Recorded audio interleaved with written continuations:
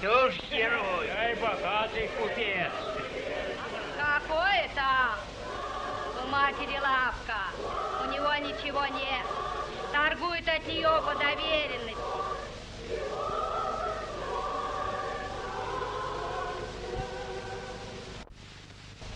Венчается раба Божия Екатерина, рабу Божию Тихону, во имя Отца и Сына и Святого Духа.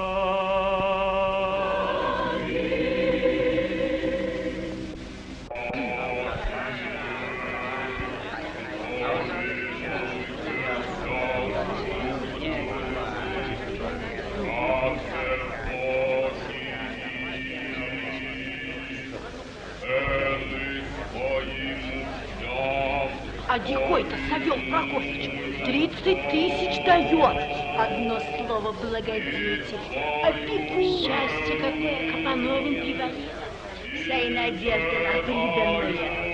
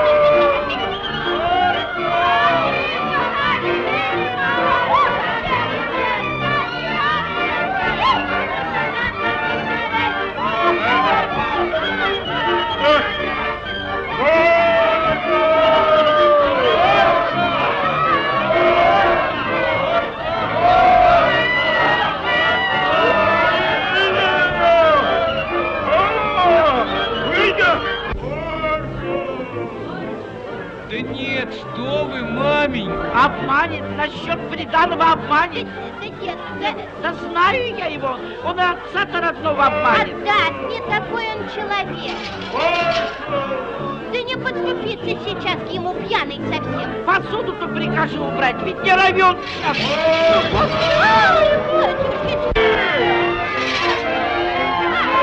Не подходи! Убью! Совсем!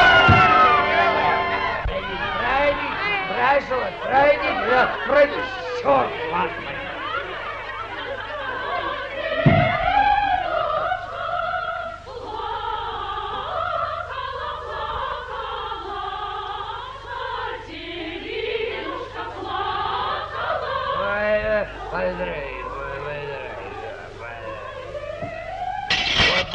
Ой, пей, пей, за мое здоровье, пей.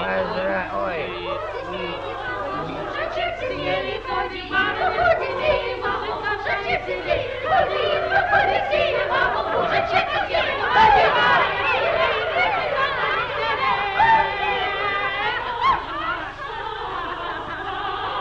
Совет да любовь.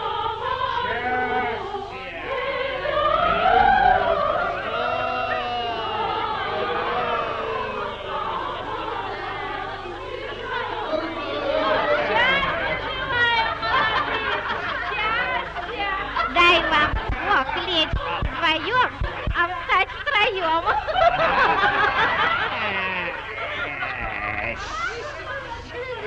А на первую ночку сынка вам и дочку.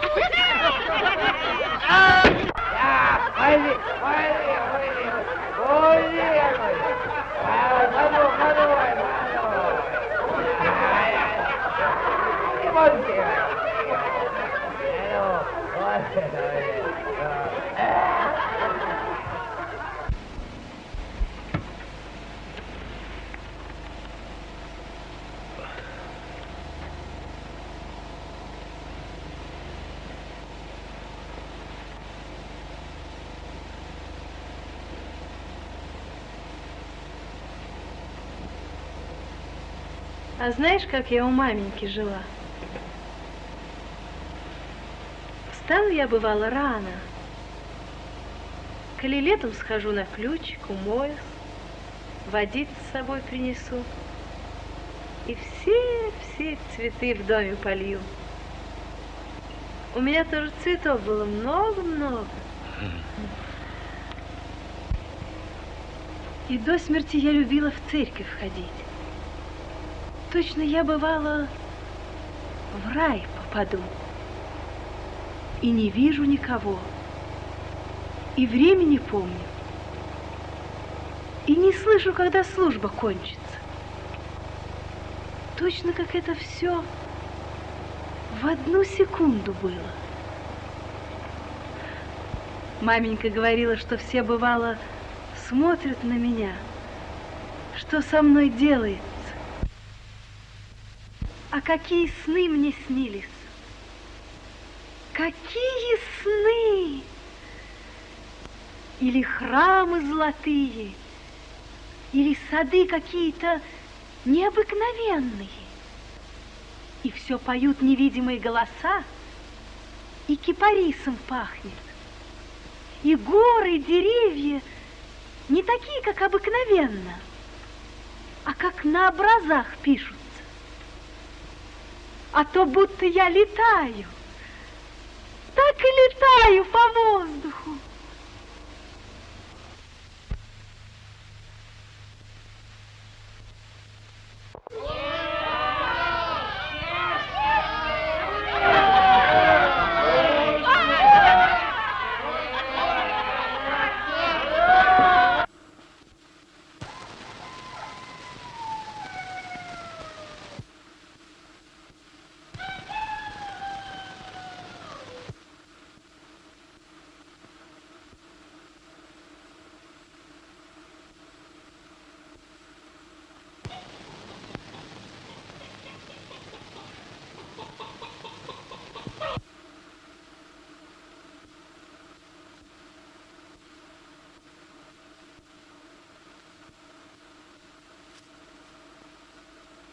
Последние времена, последние, по всем приметам последние. Еще у вас в городе рай, тишина, а в других городах шум, беготня, езда непрестанная. Народу так и снует, так и снует. Один сюда, другой туда. Оттого у вас тишина в городе, матушка Марфа Игнатьевна, что многие люди, вот хоть бы вас взять, добродетелями, как цветами украшаются. Оттого все и делается прохладно да благочинно.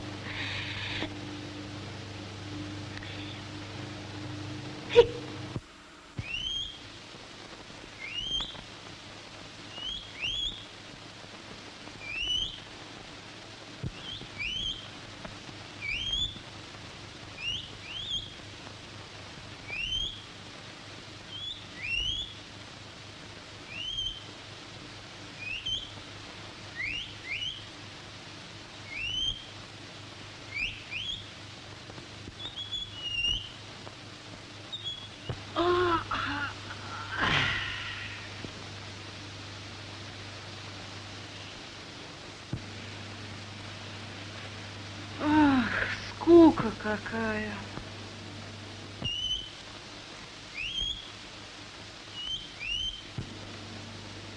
Я у вас завял совсем.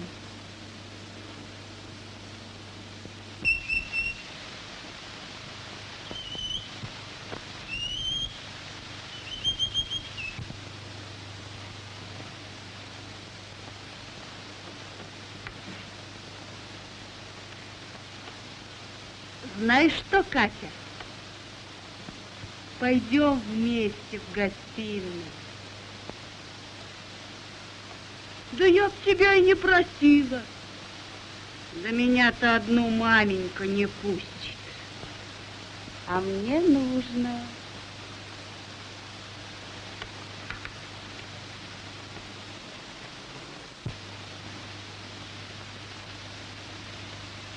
скажи, что тебе холста надо купить. Обманывать-то я не умею. Скрыть-то ничего не могу. И я не обманщица была.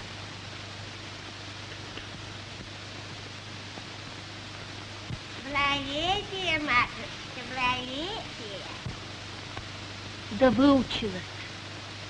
Вещество, все народ благочестивый, добродетелями многими украшаются. У нас весь дом на том держит. Я так довольна, по самое горлышко.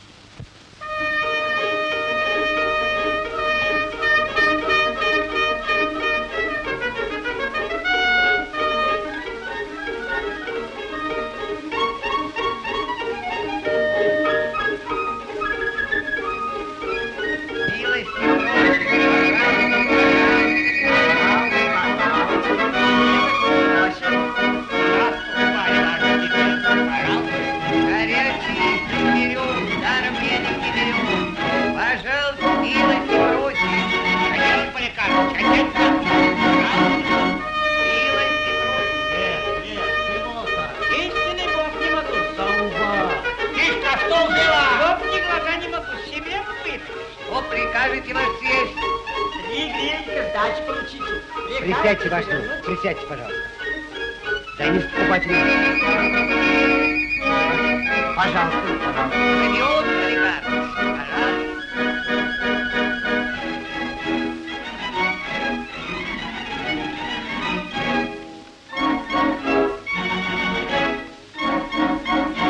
Мериться надо поестественней. Тяни да потягивай. Чай не нам носить после. Антик с мармеладом. Пить-ка!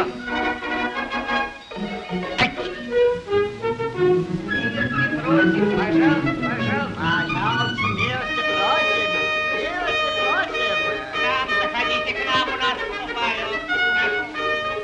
Горячий если берем, даром денег не берем. Пожалуйста, пожалуйста, милости просим.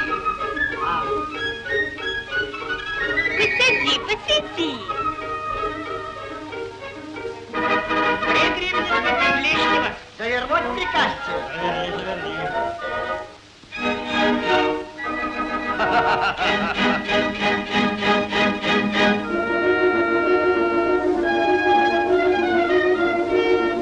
Узорчики первый сорт. Цветочки, цветочки.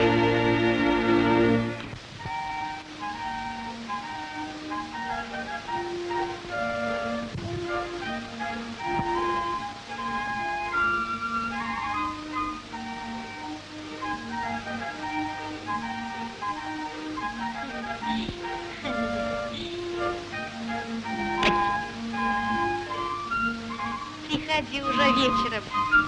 За брак. Ну уж. Ваше степенство, пожалуйте, только для вас, ей-бог, ваше степенство, себе в убыток.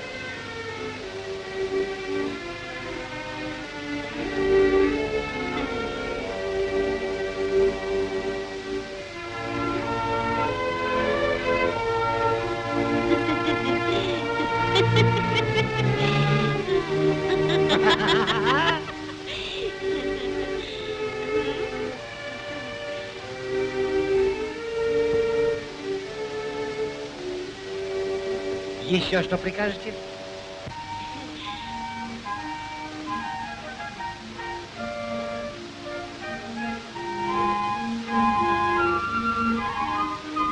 Да.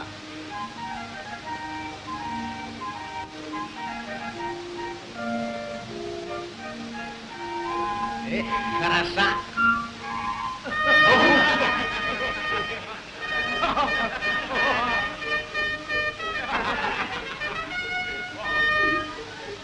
Их ты кудряш. На девок-то. Ну уж.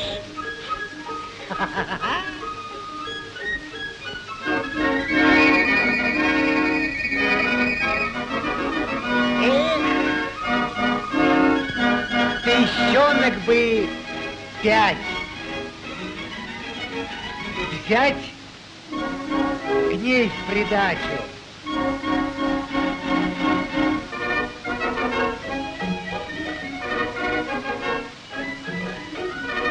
Покорнейше благодарим.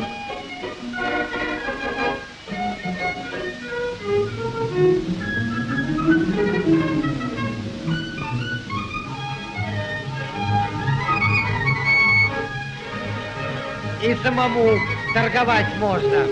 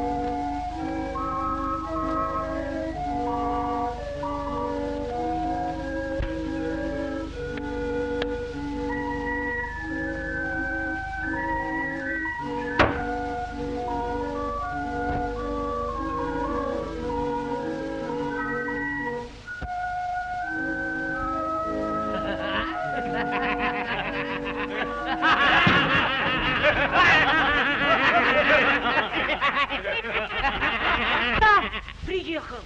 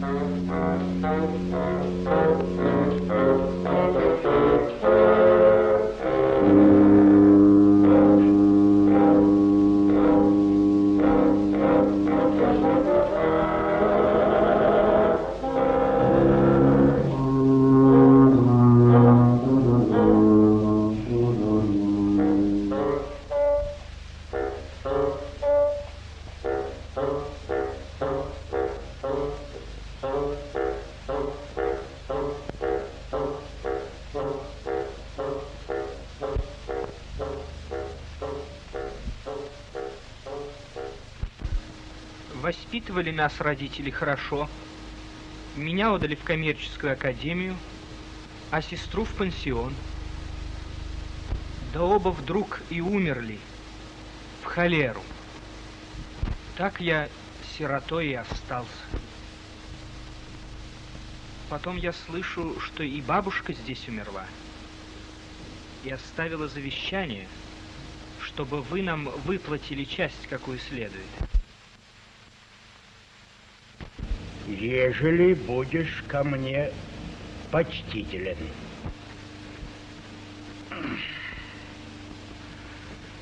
Ладно. Живи у меня. Делай, что прикажут, а жалование, что положу. Однако, позвольте, дядюшка, как же... Может, я в такое расположение приду, что тебе 1 миллион дам.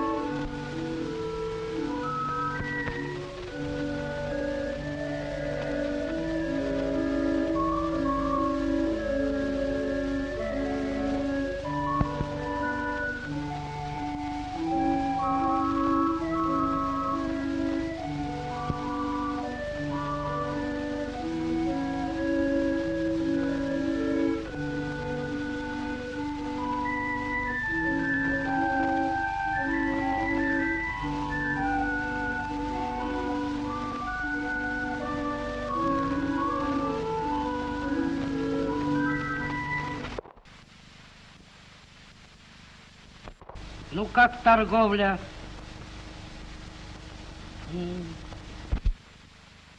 Торгуешь, а пользы не на грош.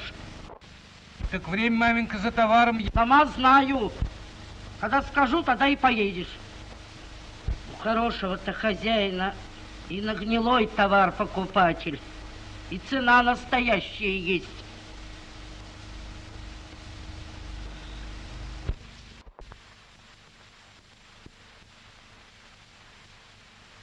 Ну что не ешь? Если как-то родительница, что и обидное скажет, так я думаю, можно перенести. Так когда ж я, маменька, не... С тех пор, как женился, я уж прежней любви от тебя не вижу.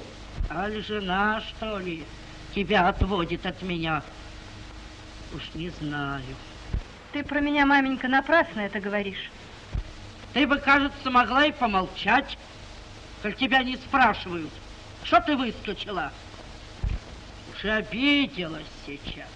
Эка важна птица. А ты вспомни, милая, много ли за тобой приданого-то дали? Обещали-то 30 тысяч, а много ли дали? Так не, что, маменька, она виновата. Не заступайся, не обижу, не бойся. Я уж давно вижу, что тебе жена милее матери. Уж не ели хозяйкой-то быть. Да смеем ли мы, маменька, подумать? Ну что ж, дождетесь, поживете своей волей, когда меня не станет. А теперь, как я хочу, так и будет. Мои деньги и воля моя. Да я, маменька, не хочу своей волей жить. Ей-богу, маменька, да ей... Дурак. Благодарю тебя, Христе Боже наш, яко насытил меня земных Твоих благ, и не лиши меня, Господи, небесного Твоего Царства. Аминь.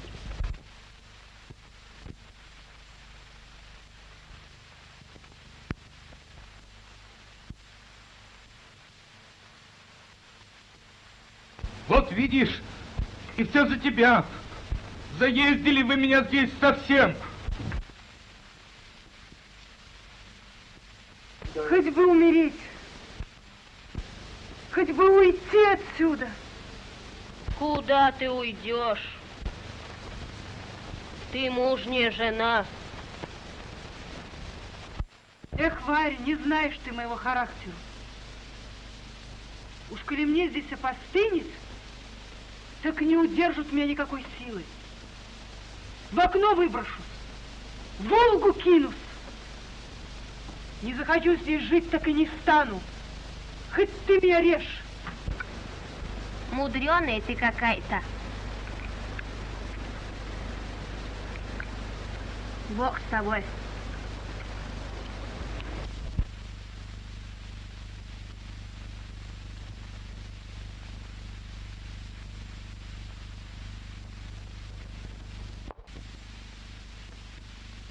Кто боится ласки, милая моя, посмотри мне в глазки и поцелуй меня. Мне немного надо, милая моя. 3-4 взгляда, буду счастлив я.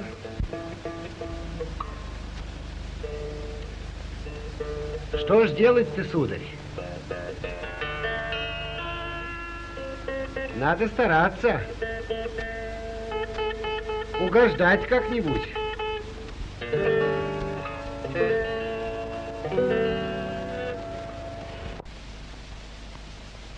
Ну, а я в разгул пошел.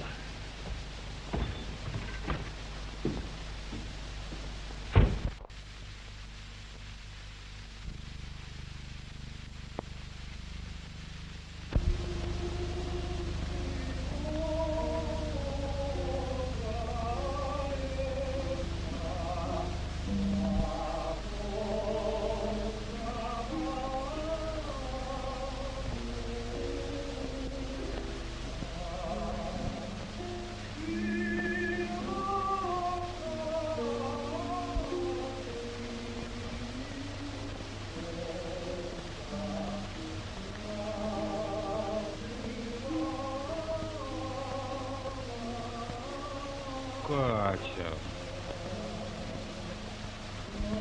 Катя.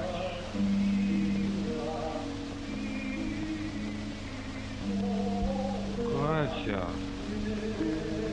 Ты меня не сердишь?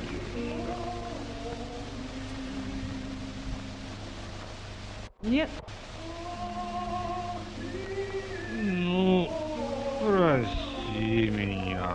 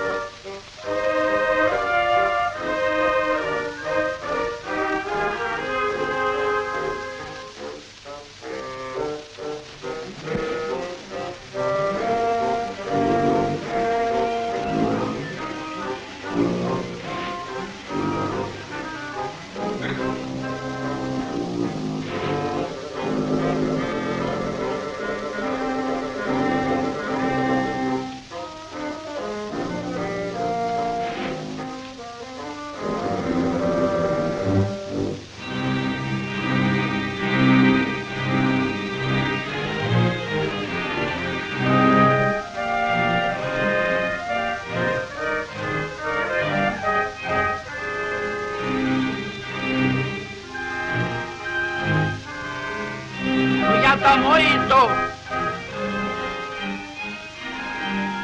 завтра за товаром поедешь.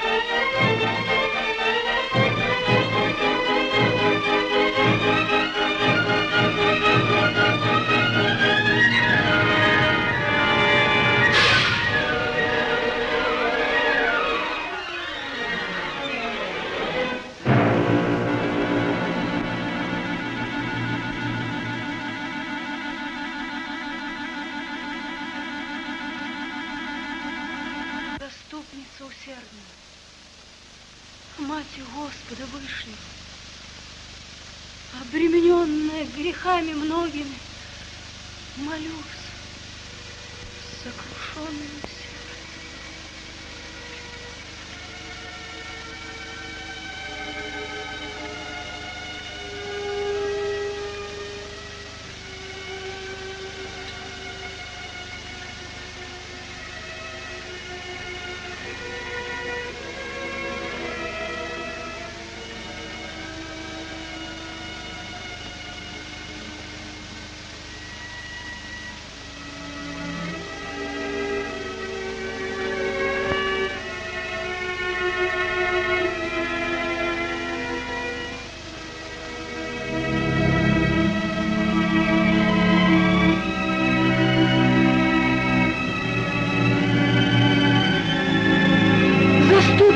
сердцем. Матерь Господа вышли, обремененная грехами.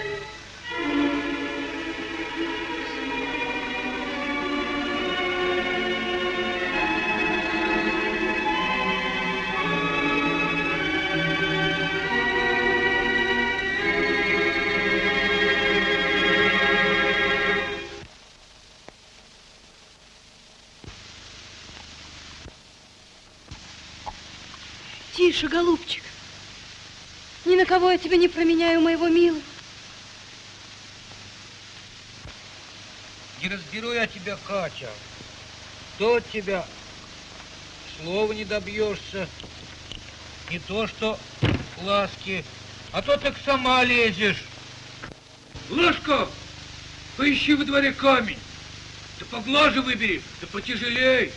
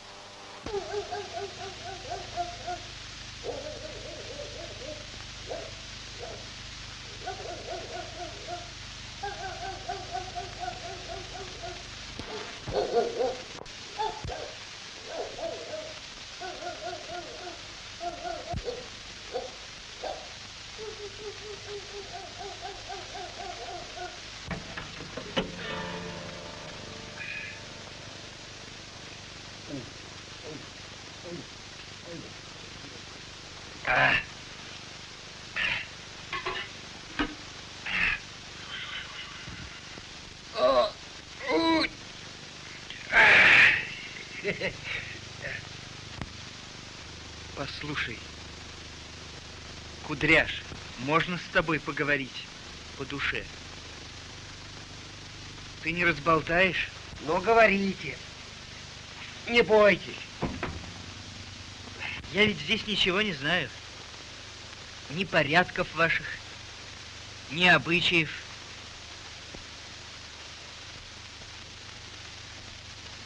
А дело-то такое... Полюбили, что ли, кого? Ну что ж, это ничего.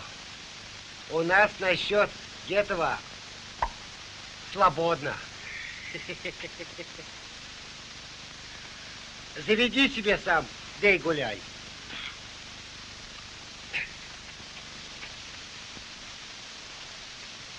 А чужих не трогай.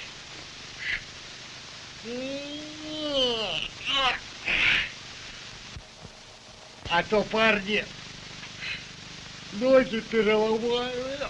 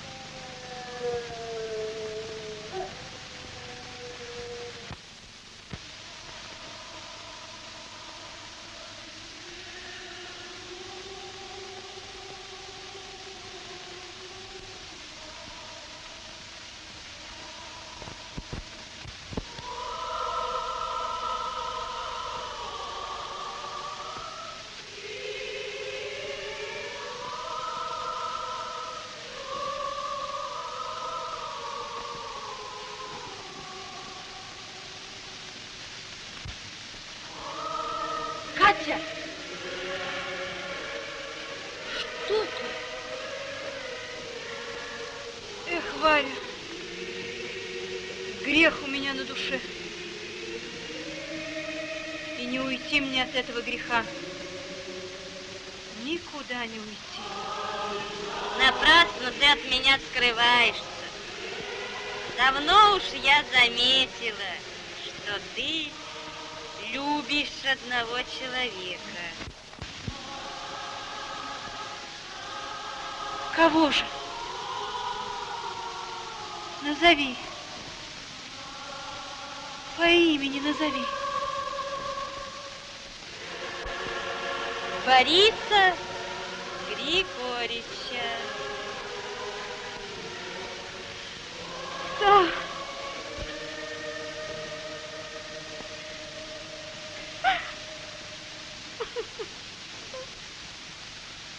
Успокойся. Погоди. Вот завтра, братец, уедет, попросим у маменьки позволения ночью в саду спать в беседке. Все и устроим.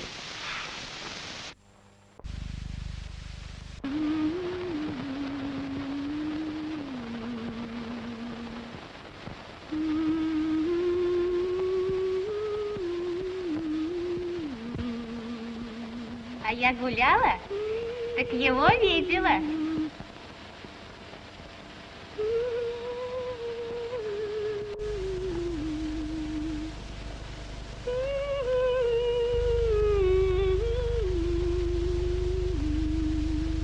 Скучный такой. Не говорите мне про него. Не говори, я и думать-то не хотела. Да и не думай. Кто ж тебя заставляет? Да разве я хочу о нем думать? Ну что же делать, коли из головы не идет? Я хочу себя переломить. Да не могу никак. А что за охота сохнуть-то? Пожалеют тебя, что ли?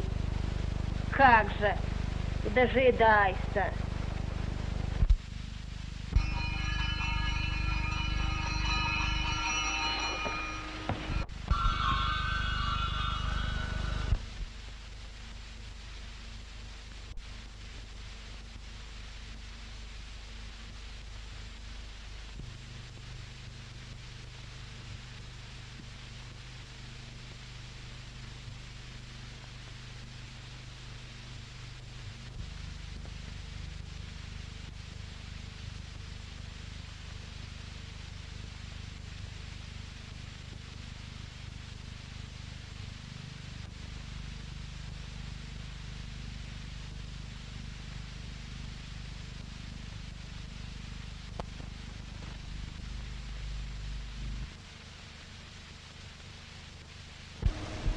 На вот ключ. А в саду за малиной есть калитка. Если увижу, так скажу, чтоб приходил. На что? На что? Не надо. Ты как приедешь туда, сделай так, как я тебе приказывала.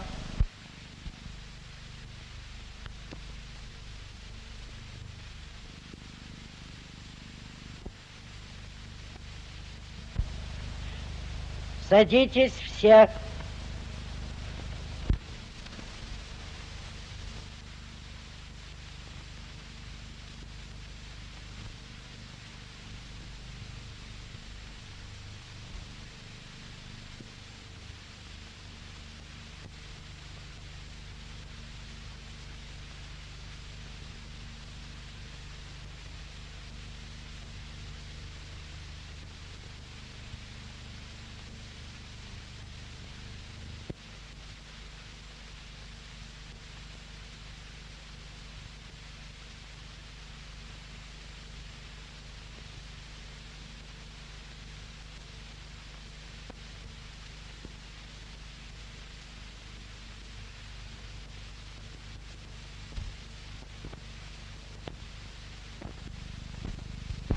С мужем прощайся.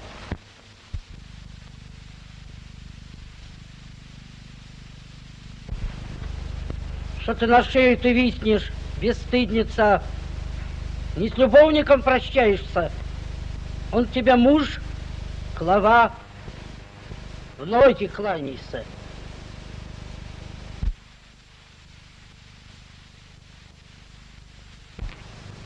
Приказывай жене, как жить-то без тебя. Слушайся маменьку, Катя. Скажи, чтоб не грубила свекрови. Не груби. Чтоб в окна глаз не пялила. В окна не гляди. Чтоб на молодых парней не заглядывалась без тебя. Не заглядывайся, Катя, на парней. Тише, не уезжай. Ну, возьми меня. Возьми меня с собой отсюда. Куда как весело с тобой ехать-то. Я не чаю, как вырваться-то, а ты тут еще навязываешься со мной. Тише, голубчик, как бы я любила тебя. Как бы я тебя голубила, моего милого. Тихон!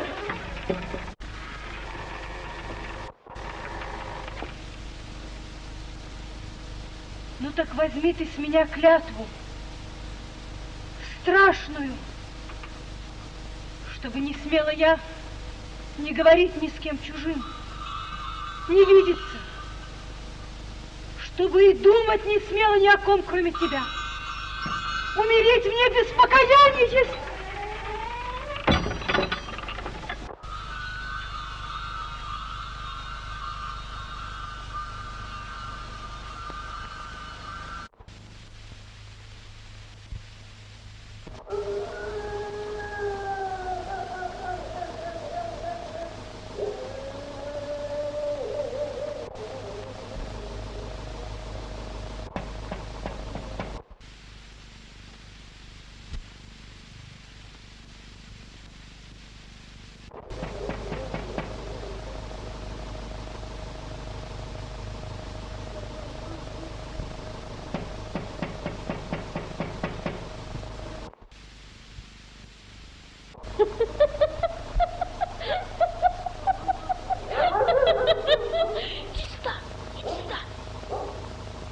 Знаешь овраг за Кабановым садом? Уйди! Приходи туда уже попозже.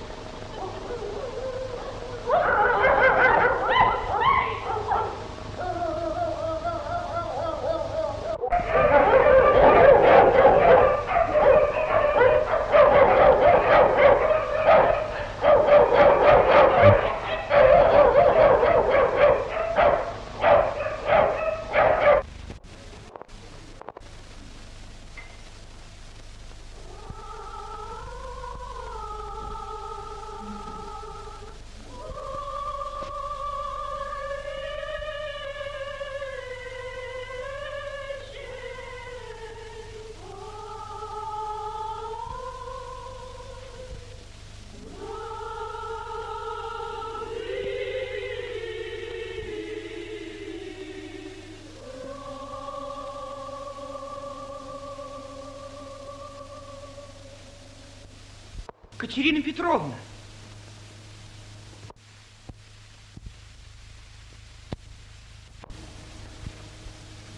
Как мне благодарить вас? Кабы вы знали, Катерина Петровна, как люблю я вас. Зачем ты пришел? Ведь я замужем. Ведь мне с мужем жить до гробовой доски. Ведь не замолить мне этого греха. Не замолить никогда.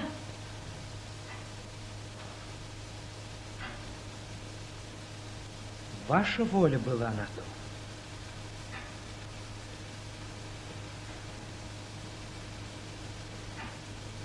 Нет у меня воли. Твоя теперь воля надо мной. Разве ты не видишь?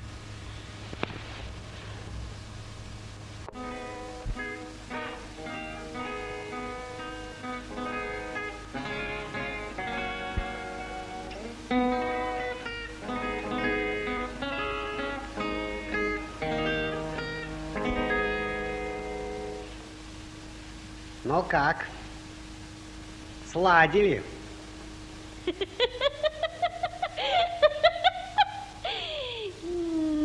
Во. Пошли бы вы погуляли, а у нас здесь место насиженное. Эх, что боишься ласки, милая моя? Погляди мне в глазки, эх, поцелуй меня. Нас никто не видит, мы с тобой вдвоем. Ты прижмись к груди, эх, мы с тобой замрем.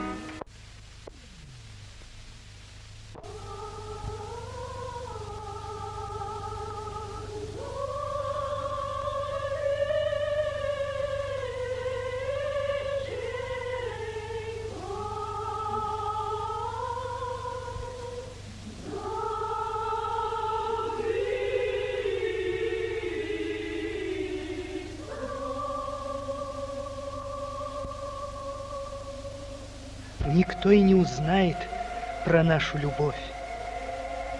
Неужели ж я тебя не пожалею? Не жалей. Губи меня. Сама я на то пошла. Уж коль я для тебя греха не побоялась, побоюсь ли я людского суда?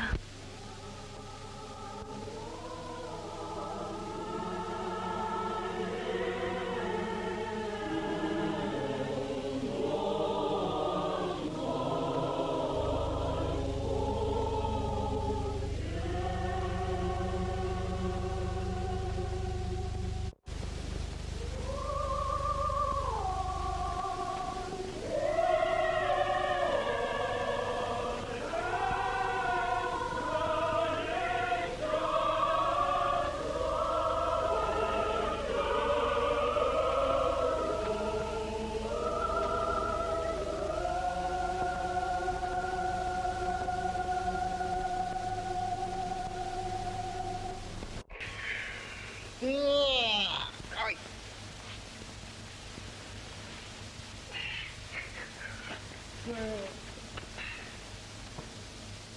Красота в вас необыкновенная. А это вы важную штуку придумали. В садовую калитку-то лазить. Оно для нашего брата очень способно.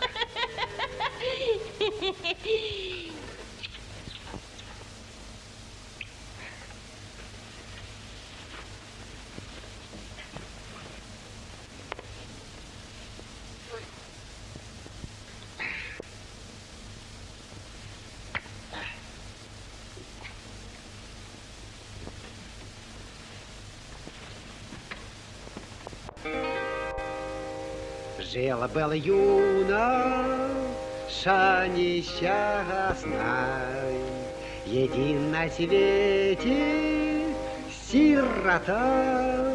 Ходил и гулял в полночь глухую, и он и поклады бибищам запосегда. Ходил и гулял в полночь глухую, он и поклады бибищам завсегда. Вот это он ходит, эх, поклады бибищу, вдали глухая полночь бьет, вдали там и память обнимает, покров могилы и виноград.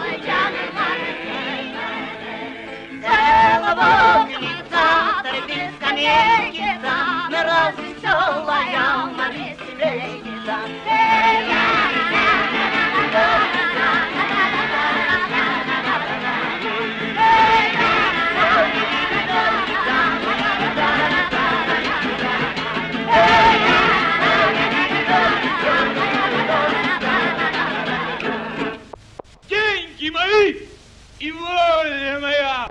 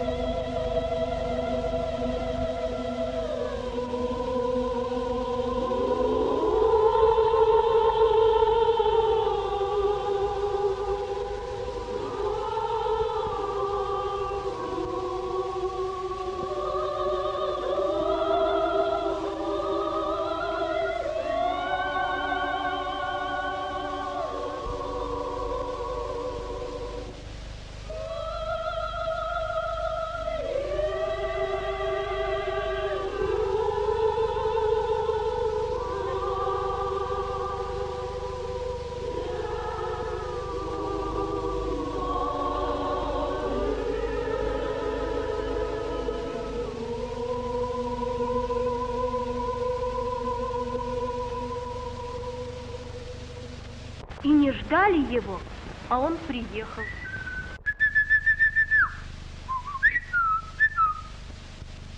Ходил и гулял, полночь глухую, и он поклады би-би-би-би, щам завсегда.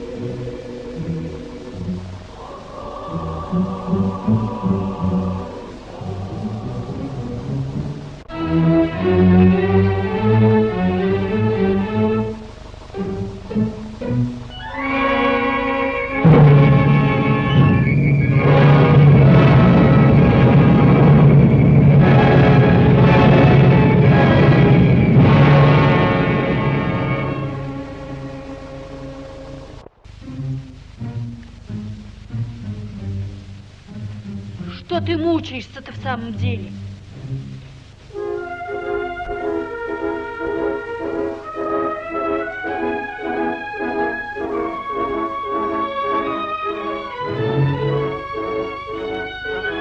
тобой дома поговорю.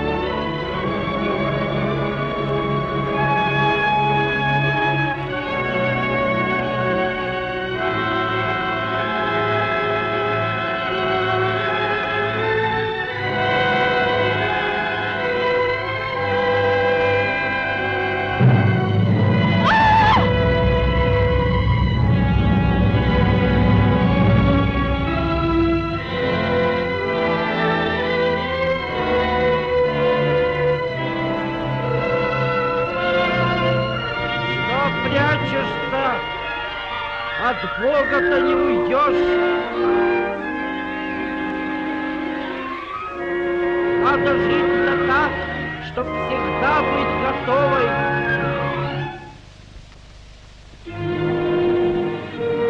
Да какие же, маменька, у нее грехи могут быть особенные.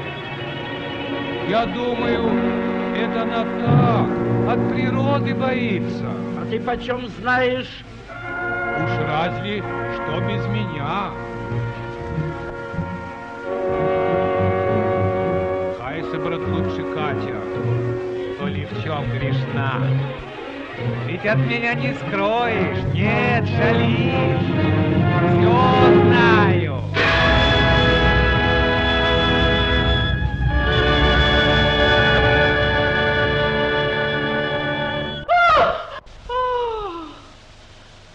Сердце изорвалось. Не могу больше терпеть.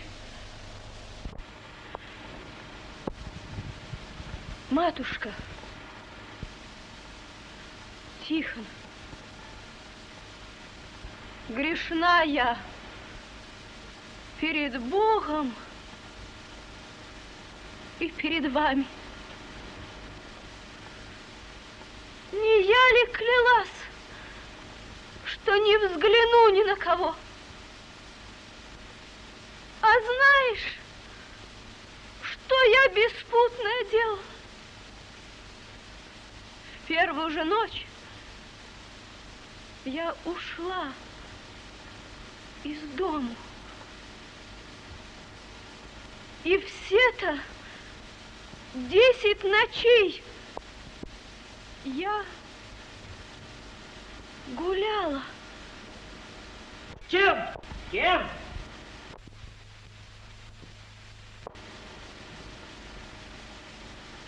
С Борисом Григорьевичем.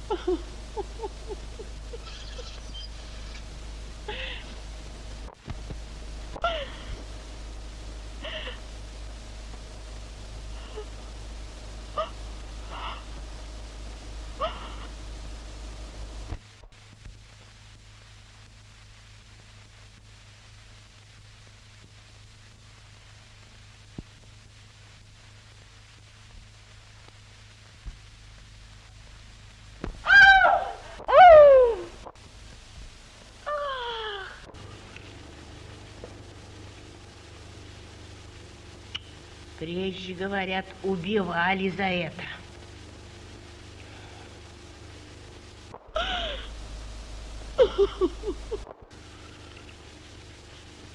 Взять бы ее да в Волгу бросить. Убить ее мало.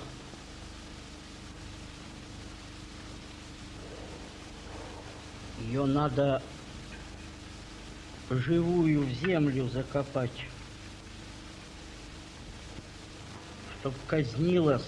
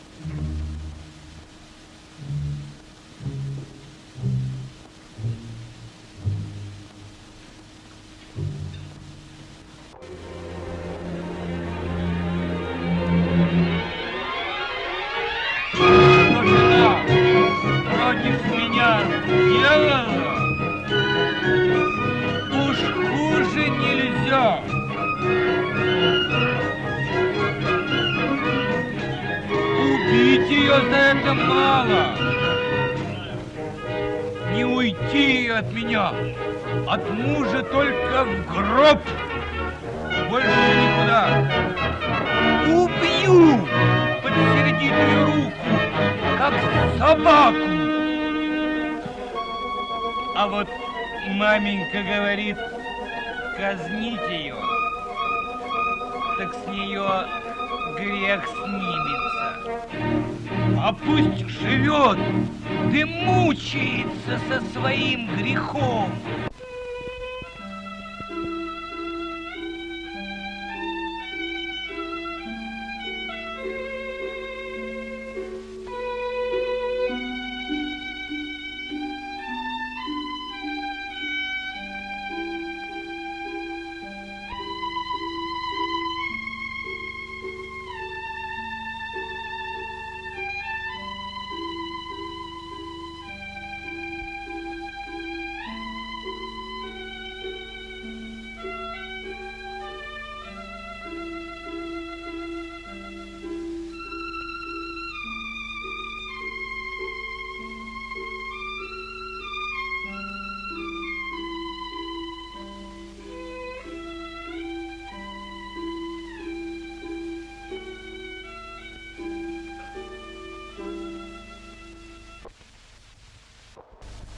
Куда мне теперь? Для чего мне жить?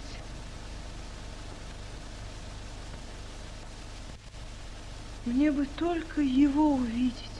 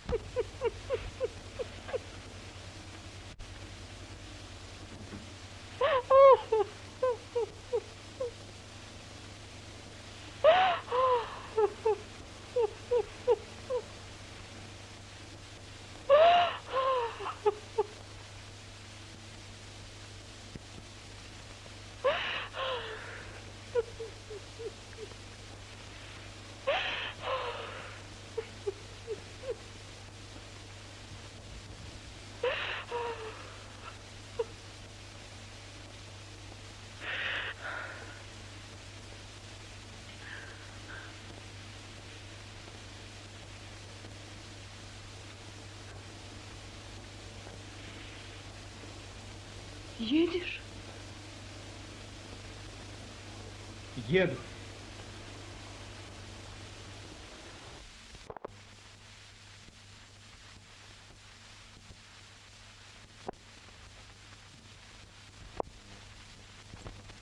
В Сибирь. В контору дядя посылает.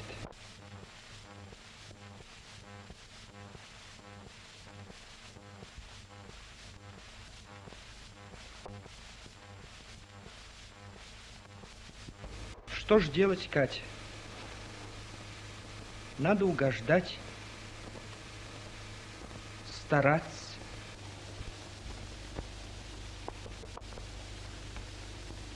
Возьми меня с собой отсюда.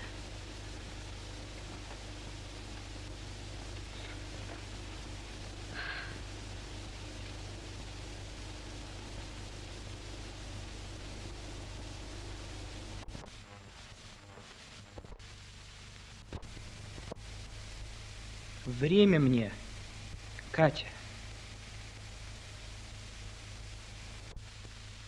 Прощай. Постой. Постой. Дай мне взглянуть на тебя. В последний раз.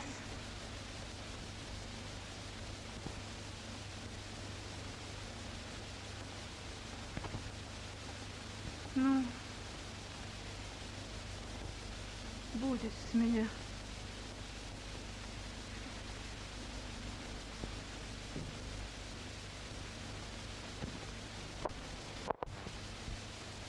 Не надо. Не надо.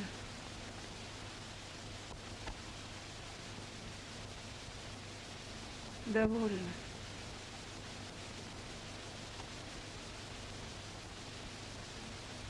Прощай.